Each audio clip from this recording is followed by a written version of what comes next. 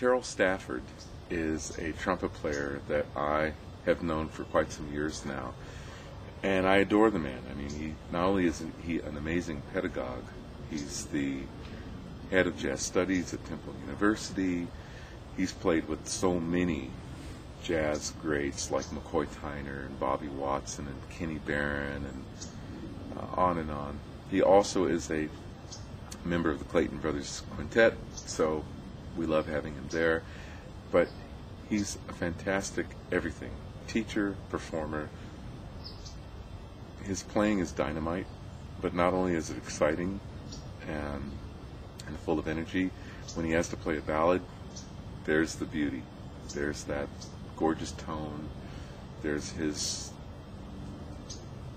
great take on how to wrap his arms around the ballad. I can easily say that, yeah, Terell Stafford is absolutely one of my favorite trumpet players on this planet.